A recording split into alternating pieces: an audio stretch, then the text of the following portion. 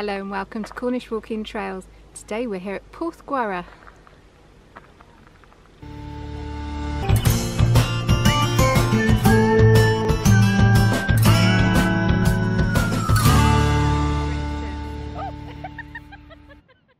So really excited today. We wanted to show you as many Poldark locations in one walk as we can. A bit longer than normal, it's probably about 6 miles, something like that. Starts in Treen, takes you down to Penberth, to Porthgwarra, and takes in Porthcurno along the way. Absolutely fantastic walk. To help us grow our channel, please subscribe and consider supporting us on Patreon. Treen is on the south coast of Cornwall, near Porthcurno. So let's take a look at our route. We're going to take you down the road to Penberth, join the southwest coast path to Logan Rock, on to Porthcurno and Porthgwarra, returning via fields. So this is the car park in Treen. Lovely field, plenty of space. £2 all day, bargain. There is a bus service that will bring you to Treen. Here we are, Treen. You take the Penzance to Landen bus, the A1. I love Treen, Sarah. It is such a beautiful little village. Oh, it's gorgeous, isn't it? Wherever you look, there's another photo opportunity, isn't Yeah. there? It's gorgeous, isn't it? Pretty little granite cottage, all adorned with little flowers, and it's quiet really. Yeah, it generally is quite quiet here. I mean, it's a really popular area to come to, this area of West Cornwall, isn't it? As we're merrily walking in the middle of the road. I know, it's great.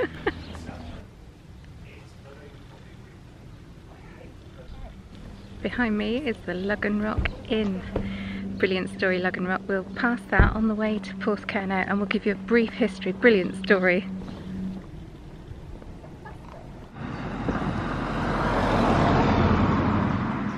Penberth, 3/4 of a mile.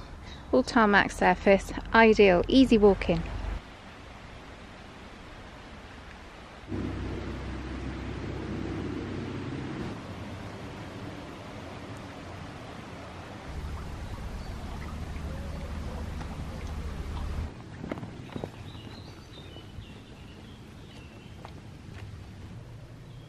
Wow, they say they're beautiful. I know the common name, I think, is angel rods, because they look so angelic and they kind of dip down as if they're catching something, don't they?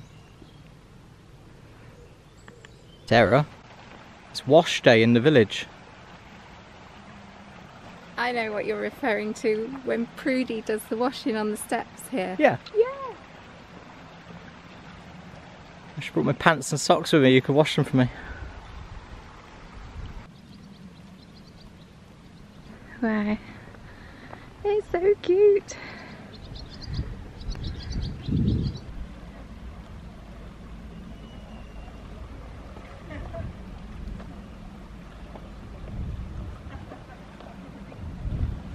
Since Series 2, Penberth has been used to represent Sawle village. Demelza's brothers set up house here. Got some snaps? We have. And if you look above this door, the lintel's the same. And even the stonework. Well, I would say it's that building then. So Sarah, why have you brought me to a barn? When we were here last, it was all set up and dressed for season 5 filming, and this is where they mocked up like a tavern. Ah, you had a photo to demonstrate that. If only. The next film location, where Drake has a morning wash with Prudy. She's sort of supervising. Supervising? Yeah. Perving, more like. I didn't like to use that word.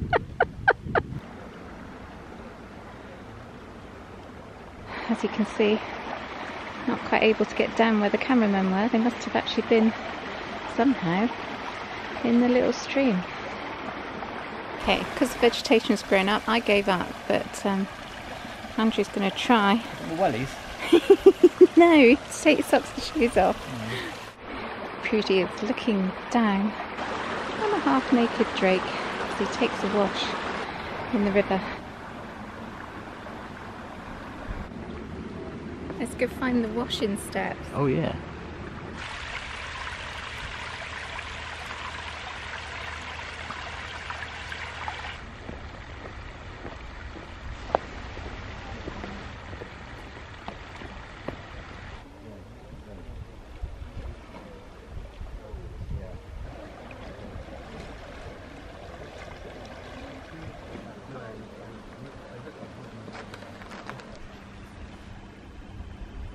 Got any friends, Sarah? See if you can get them to subscribe.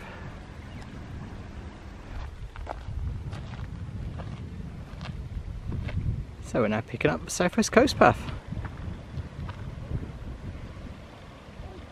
You can certainly see why they chose it, can't you? Oh, it's just beautiful. So stepping back in time, isn't it? It's the colours as well. The colours are so mesmerising, aren't they? A joy.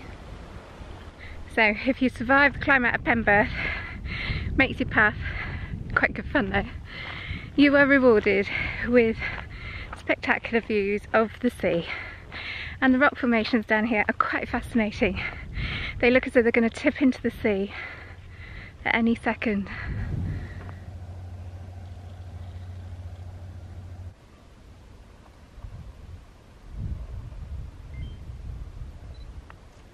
So we're obviously a walk-in channel, and we wanted to show you how you could come and see these Poldark film locations whilst walking. So we've used part of the Southwest Coast Path to help us in this today. We reckon that this suggested walk is probably verging on about the 6 miles. Look out for this rather distinctive triangular bracken-clad mound. If you're thinking that doesn't look natural, you're right, it's part of an Iron Age fort.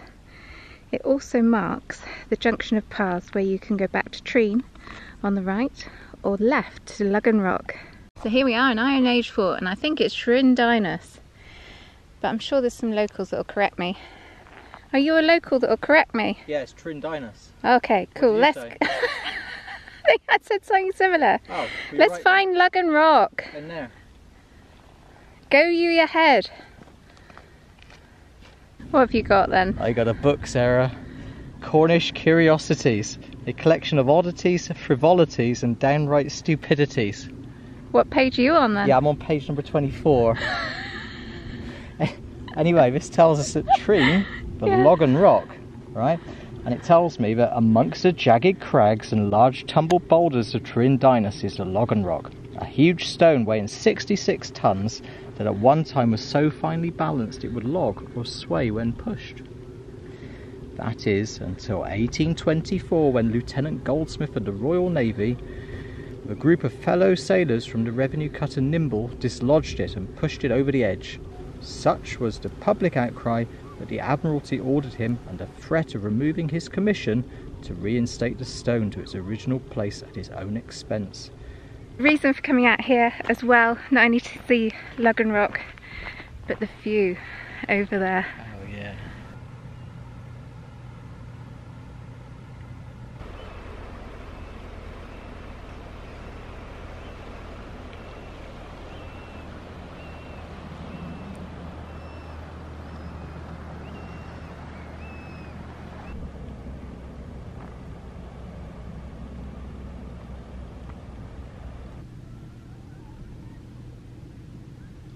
Leaving Logan Rock behind us and the headland out there. Absolutely stunning. We're going to head on down into Porthcurno. I think I need an ice cream. It's rather warm. So we're just leaving the fort. On the right hand side there's the path we came up from Penberth. Those people are heading back to Treen across the field. We're going to take this path. It's a continuation of the Southwest Coast Path, and you can't go wrong, you just follow it until you get to Porthcurno.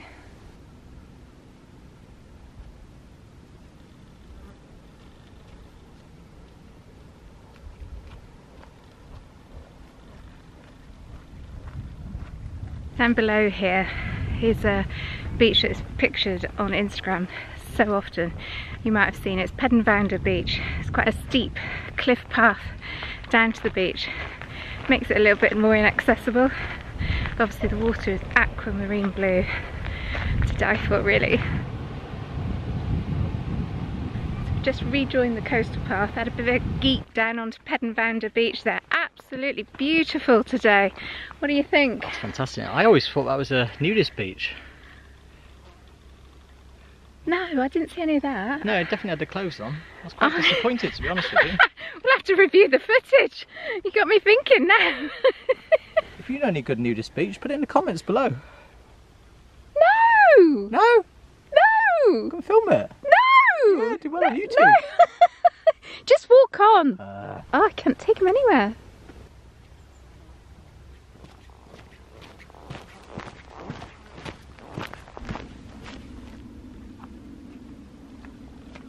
what you found?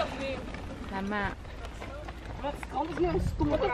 So we started here in Treen in the car park, went past the pub, came out to the main road, took this road down to Penberth, climbed up the hill to Gwennap Head, beautiful headland, walked along to Logan Rock, beautiful panoramics out to Minack and across the bay here, followed the coastal path, and we are now at Porthcurno. Well, you are here.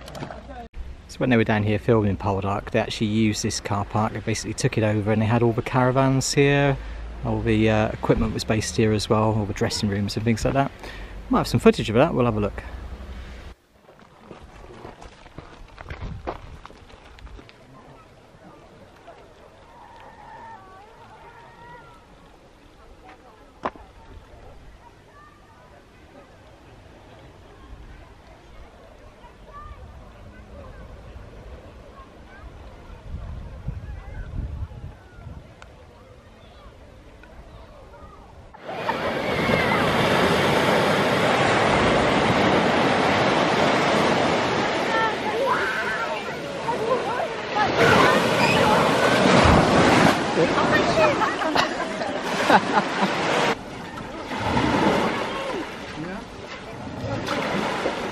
And of course you've got to come down onto Porthcurno beach, used as Nampara beach in the early series.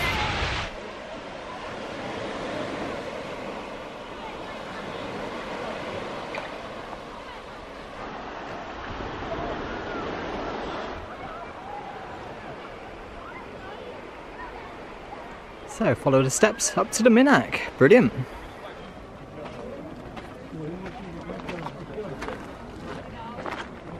We're now in the Minack car park. We're going to pass through the car park and pick up the South West Coast Path again. Take the coast path to Porthgwarra, 1¼ miles. You can go and visit the Minack. So the Minack is an open air theatre built into the cliffside. Absolutely beautiful performances there throughout the summer months. There is an option to go in there when there's no play on, and it's about a £5 or something like that, but we thought adding that to this walk might be a bit much. Do you know, I think this stretch from here to Porthgwarra is my favourite bit of coastline in Cornwall. Yeah, it is. It's glorious, truly isn't it? Magnificent, yeah, isn't it? Yeah. There are no superlatives to describe it really, is there? It just makes me happy. Come on in. Such a pretty coastal path. Some shade, and in a minute some spectacular views. Easy footpath, as you can see. So there's a sign here. You need to stay left, you need to go this way. Yes, don't go inland. Head towards the Bishop's Hat, and actually on the headland over there you can see the Coast Guard House. Coast Guard office. Station even, that's the word. That is actually where we're headed. So it's just after Porthgwarra. They did a lot of travelling shots. It's called Gwennap Head, that area. Beautiful scenery, and in a rough sea, oh, it looks amazing. Just can't wait to get over there really. I love this walk.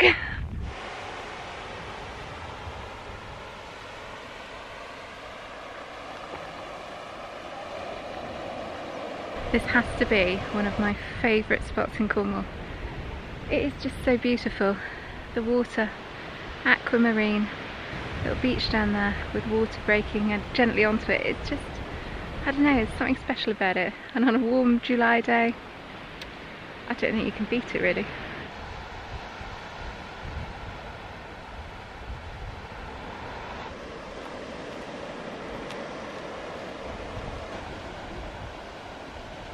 This little beach that we're walking beside here, it's not the easiest to get down to, another tricky one with not such an easy path. It's called Porthchapel.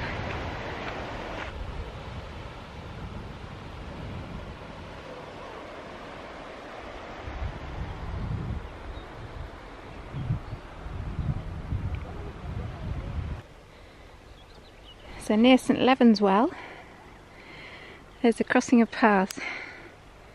Continue on the coast path If you're going uphill, you're doing fine. So why have we chosen to walk all this way? It's because you get to smell the fresh sea air, you get to walk with butterflies, the wind on your face and the sun on your skin. Nothing better than a lovely walk, is there, Andrew? We are a walking channel after all, aren't we? Oh yeah, and that as well. Good point. I just love it.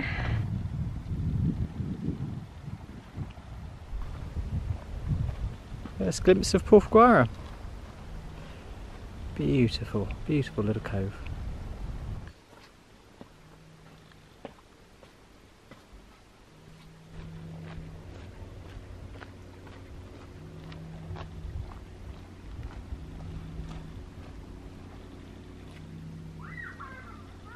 So we've made it, we're here in Porthgwarra, one of my favourite places in Cornwall. I keep saying that today, don't I? I'm just in Cornish heaven today. Porthgwarra was used to film Ross Poldark's morning dip scene. At the entrance to the cove, we just take this little path. So we're here on a beautiful evening in July, not a whisper of wind. The sea is calm as a lily pond. Looking absolutely beautiful, azure blue. Wonderful. People still swimming out there.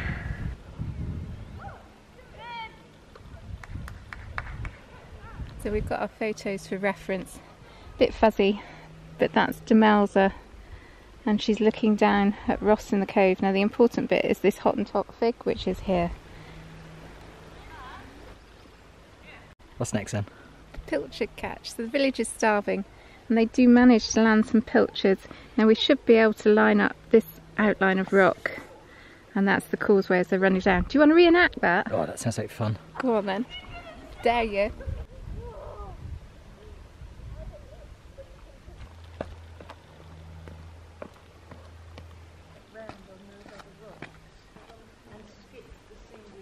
The entrance to this little cove is quite steep.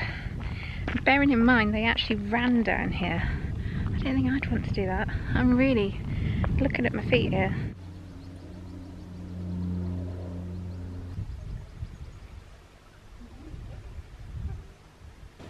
Yay! What's that? Are you alright? Have you lost the plot? It's alright, I've overdosed on pasties. Going to leave the beautiful Porthgwarra behind us, retrace our steps part of the way towards the Minack, but we will show you the junction that takes you across fields to St Leven Church, and you can skip through the churchyard, cross fields, and it's a lot quicker because you haven't got all the wiggles and coves and stuff that the South West Coast Path follows. Bye bye Porthgwarra. Absolutely beautiful. I've had a fantastic day. So we left Porthgwarra about 10 minutes ago, and this is an important landmark. So we've got to a junction in the coast path. There is a marker here, and helpfully it doesn't have a name. Sometimes they have a little nameplate to tell you where you are, but after the marker the road or the path splits into a Y. We are going to take the left. So this path's coming more inland, isn't it, Sarah? It's opened out into a big field, fantastic views. Yeah. Those houses are the only houses around, quite distinctive. But if you look over there, yeah, there's a good landmark, St Leven Church Tower. Oh yeah, and that's where you're aiming for.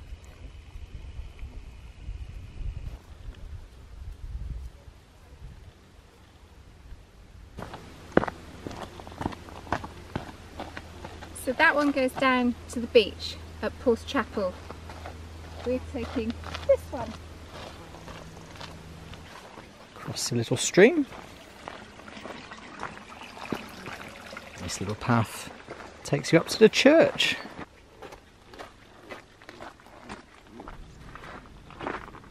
Thank you.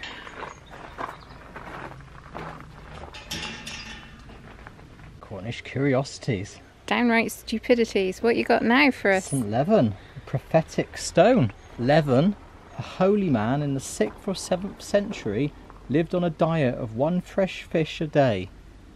Between fishing trips he used to rest on an enormous boulder near the church porch. One day, when he was old, he struck the stone with his fist and split it in two. He then prophesied the end of the world. When with panniers astride, a pack-horse one can ride, through St. Leven's stone the world will be done. Fortunately, the gap in the boulder is only between 14 and 20 inches wide, far too narrow for a pack-horse even without panniers.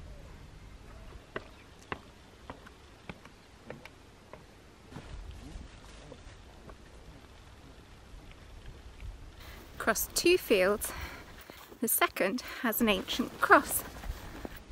Head towards the houses.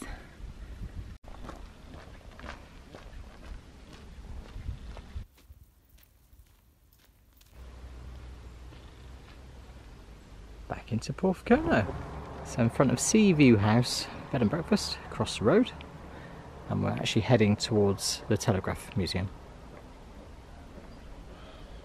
So there's the Telegraph Museum and the gate. Oh yeah. We're going up this footpath.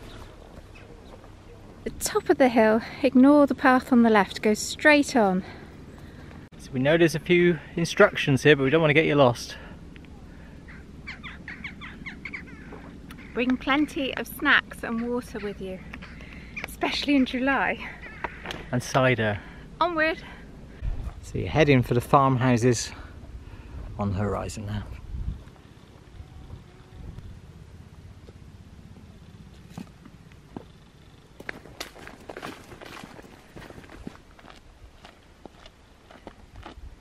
Opposite Trendenham Farm and farmhouse, there is a stile. Take that stile. We're heading for the one diagonally opposite.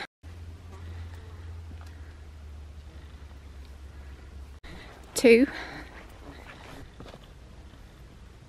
3, literally 30 yards. Field 4. Oh! It's got a standing stone in it. Yeah. Over there. Ah, and you can see the rooftops of Treen already. It's quite a lot quicker than the coast path. It doesn't take too long at all coming back, does it? Number 5. And finally, number 6. Back into Treen.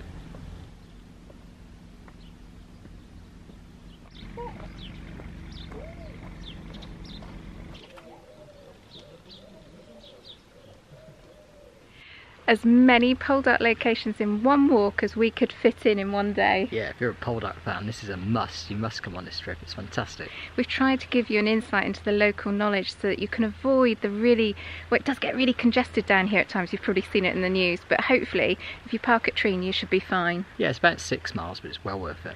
I hope you've enjoyed it. Don't forget, please subscribe.